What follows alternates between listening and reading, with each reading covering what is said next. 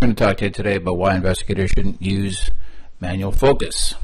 A lot of cameras like this one here, just not putting on Canon, they're $2.99. They're great little backup cameras for an emergency, but they have no manual focus functions.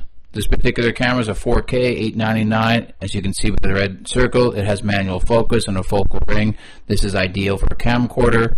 And for a mirrorless camera, which is what we're shooting with in this video today, Sony a6000, great camera, nice lens on it. You can add extra lenses.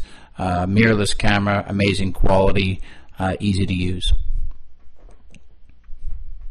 So using autofocus in the rain, I mean, turn the camera on. It's raining out. There's a slight sheet of rain covering the window. Haven't done anything. Trying to focus. You can see from this video that it's taking quite some time, and finally we have a degree of focus. Slow response leads to poor quality or no video at all. If your video is so poor quality, you're not going to want to show it to your client. Another example of turning the camera on and trying to get beyond the haze of the rain over the windshield or over the side window, whichever be the case. But here's another great example of how autofocus functions in the rain. Autofocus, rain, and windshield wipers. So in many instances you'll use your windshield wipers, and it's a great tactic if you can get away with it. But again, autofocus will wreak havoc on your footage, because autofocus will always want to focus on whatever is closest to the camera, and it'll always have this interruption of video, making your video hard to see, if not usable at all.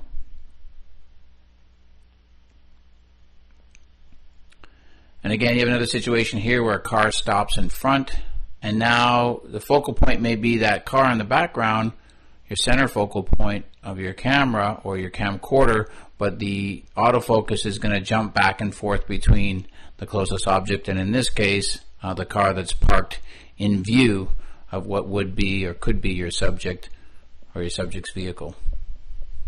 So switching over to manual focus using the rain and wipers, you can see I'll zoom beyond. No problem with the wipers, no problem whatsoever with any kind of interference, no focal issues.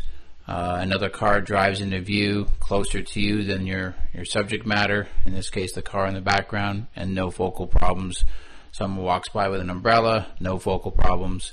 So this is what you want. Using manual focus is going to reduce video and video quality. Back to autofocus. Another example of just turning the camera on and trying to capture an image. A vehicle drives up. Zoom out, zoom in again. Again, I'm not doing anything. This is a function of the camera, hence the term autofocus.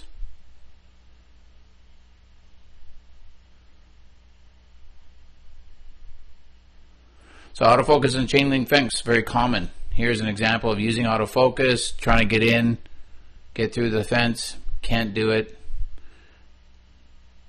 The autofocus will not focus beyond that fence, which is the closest thing to it. And again, you're losing video potentially, you're losing a crucial footage that someone's paying you for. Switching over to manual focus, same sequence, seconds later. Had to turn the camera off and switch to manual focus, but this is what you get, and you can see the focal ring coming in and out and getting a better focus. Back to autofocus. Again, for some of you who may not have experienced this before or believe this video, this is autofocus. The autofocus cannot get beyond these obstacles. Therefore, hence for the video, don't use autofocus cameras or don't use autofocus. And one more time, just for effect, back to manual focus. No problem. It's not the greatest day, it's not the greatest light, but at the end of the day, you're able to obtain the video necessary.